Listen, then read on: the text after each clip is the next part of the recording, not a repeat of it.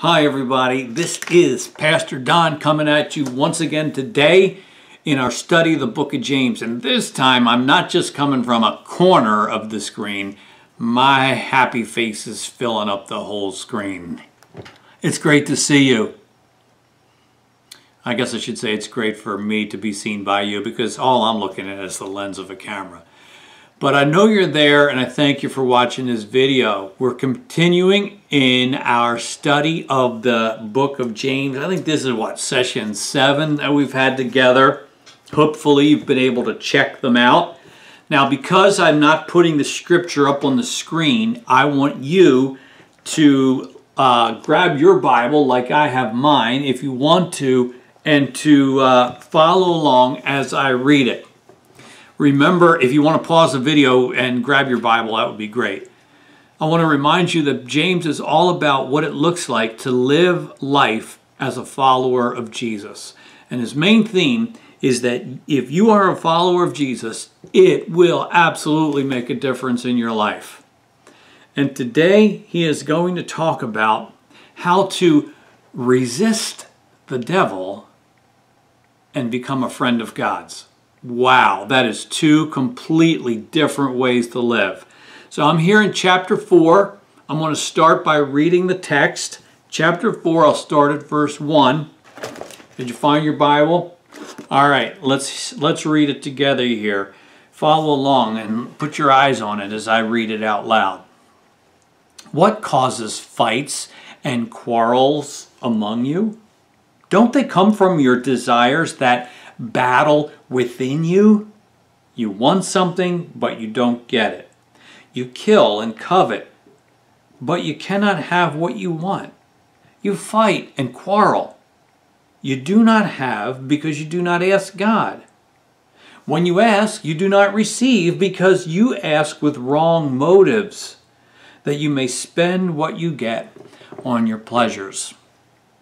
Verse 4, you adulterous people, don't you know that friendship with the world is hatred towards God? Anyone who chooses to be a friend of the world becomes an enemy of God. Or do you think the scripture says without reason that the Spirit he caused to live in us envies intensely?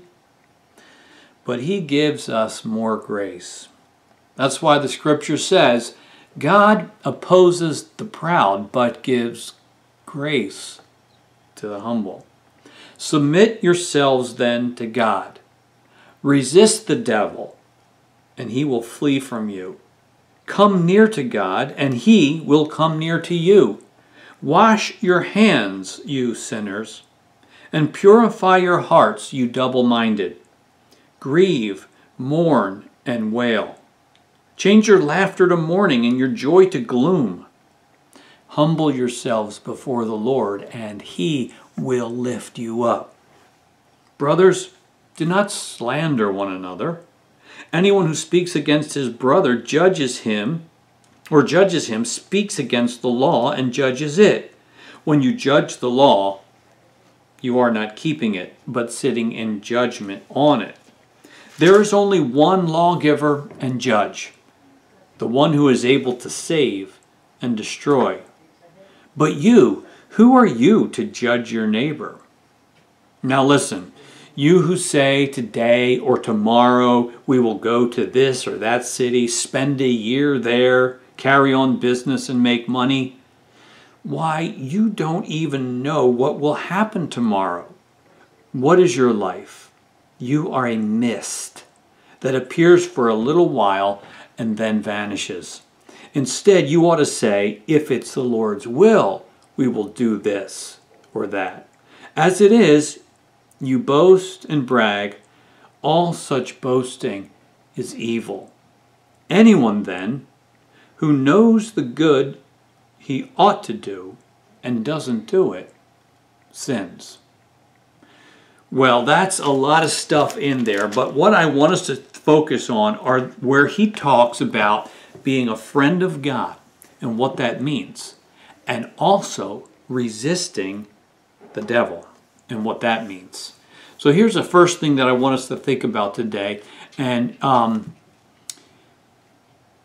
If you want to be a friend of God, you've got to start by realizing that sin is real, Satan is real, and evil is real. Sin is real, Satan is real, evil is real. Do you realize that? Now he talks about all of those things in here. Sin, Satan, evil. And one of the things that we cannot afford to do is to dismiss this lightly as something that's not important. First of all, he talks about the devil. The devil is another way of talking about Satan, God's sworn enemy, who does exist, as true and as real as God is, just as true and real as his enemy, Satan. And one of the main ways that Satan wants to get at God is by getting at you, if you're a follower of Jesus. He gets at God by going after God's children. And he is going to go after you. In fact, he might be doing that right now. You have an enemy. The Bible calls him Satan, the devil. Jesus talked about him, called him a liar. He can't be trusted. He wants to destroy you. He's real. So what did we see about him? First of all, we saw that Satan is real. In verse 7, it says, resist the devil, and he will flee from you. So he is real, but he can be resisted, and that's good to know. We don't have to succumb to his temptations. We can resist him. But it starts by taking him very seriously and not downplaying the significance of the enemy that you and I have. But not only is Satan real, we live in a world that is fallen. Now I want you to go back to verse 7 again and look at what it says. No, not verse 7. Verse 4 says, you adulterous people, don't you know that friendship with the world is hatred towards God? Anyone who chooses to be a friend of the world becomes an enemy of God. Well, when the Bible, and James here in particular, talks about the world, it's not talking about people. The world is filled with people, and some scriptures tell us that God so loved the world, meaning he loves the people of the world. But when James talks about the world here, he is talking about the evil world system in which we live, a fallen world that has rejected God and gone its own way. So these are the things in the world that draw us away from God instead of toward him. And this is what is true every day in our world. There's temptations that are drawing us away from God, selfishness, evil, lies about what will bring us true happiness. You need more stuff, the lies of materialism. All of these things that are in the world, greed, pride, anger, the ways of the world, the entertainment of the world, the values of the world. Many of these are drawing us away from God instead of to God. So if you want to be God's friend, you will have to resist these values of our fallen world. So that is a reality that we have to face. And then also, he talks about evil. He talks about sin being real, and he talks about evil being real. And we have to come to the realization that that evil is in us. It's in me. It's in you. It's a reality. Because we have inherited a fallen nature which makes us, by default, sinful and rebellious against God. So he talks about that evil in verses 1 and 2. And he says, what causes fights and quarrels among you? He also talks about the battles within you. He talks about wanting something and not getting it, killing, coveting, quarreling, and fighting. There is evil that's in us, and it plays out in our lives. He mentioned evil also here in verse 12 when he said, not verse 12, verse 16, as it is, you boast and brag, all such boasting is evil. One of the first things we have to realize if we're going to be friends of God is that there is evil in us that we have to address.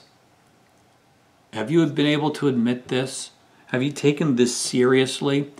You know, a couple of 100 years ago, a group of Christian people put together a teaching tool called a catechism. It's where you ask and then answer questions that help students learn what they believe about the Scripture and about faith. So this one is the Westminster Catechism, and it asks the question about what is sinfulness all about?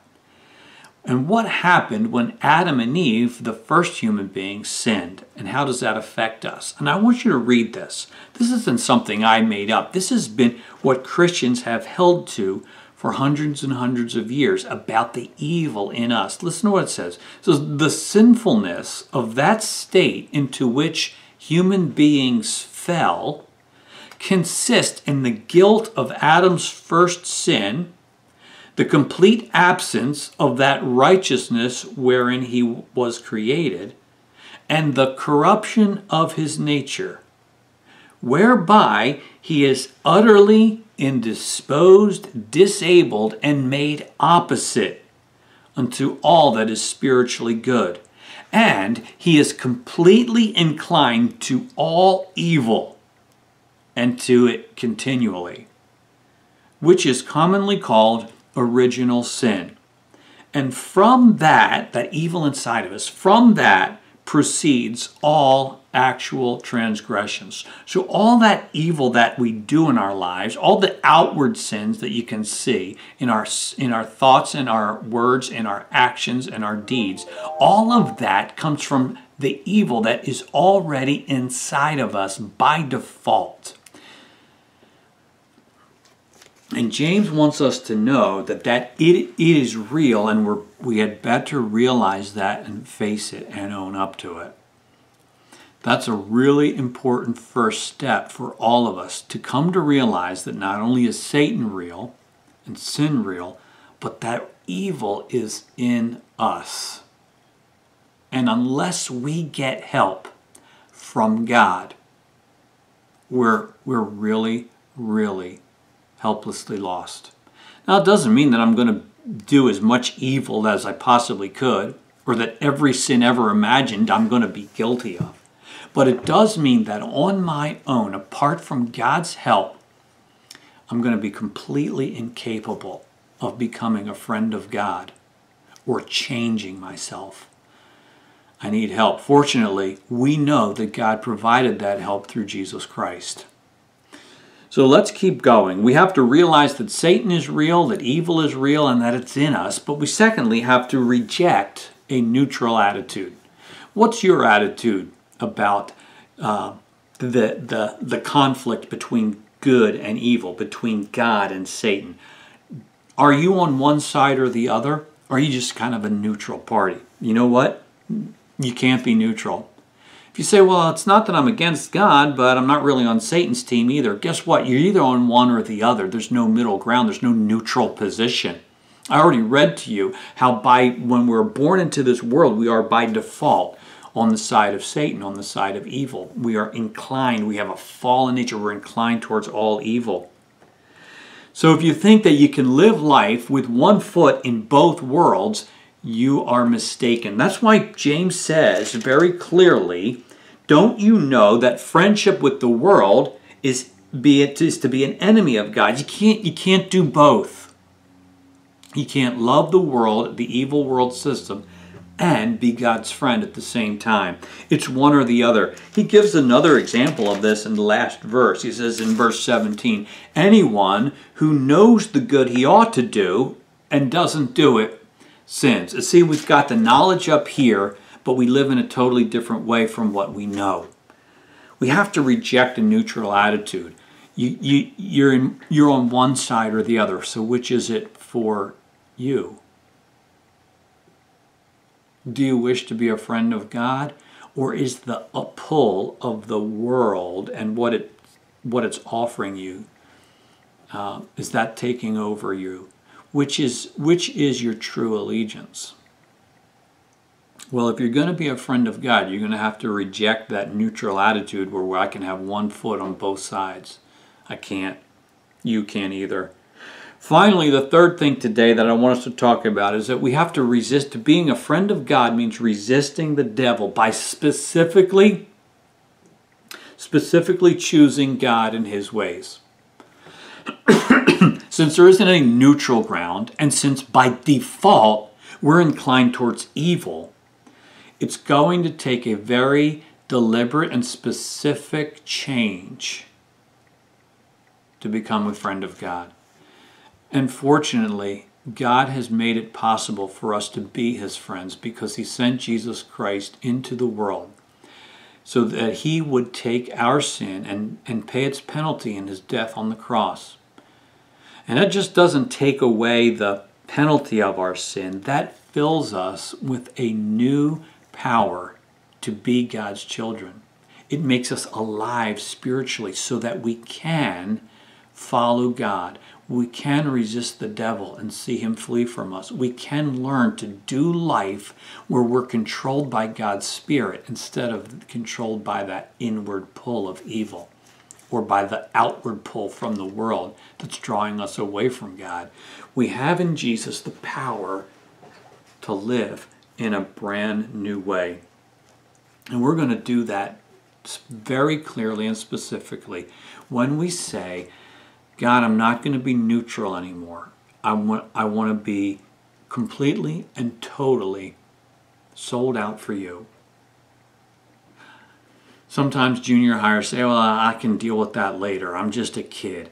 You know what? This is the day that you are becoming the person you're going to be for the rest of your life. And that's why these days, even though you think you're just a kid, you're not.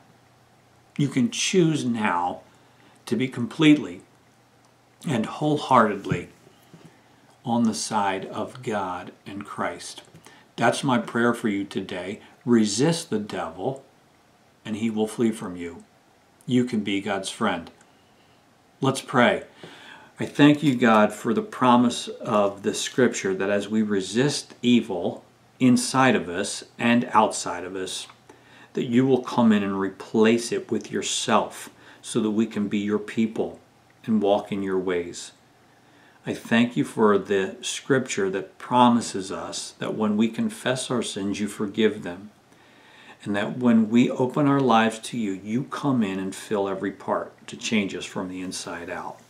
Thank you for the scripture and for the book of James. In Jesus' name, amen. All right, well, that's it for today. Thank you for watching. We got one more session here on the book of James, so be tuned for that. Next week, we'll do our final study here and wrap up the book of James.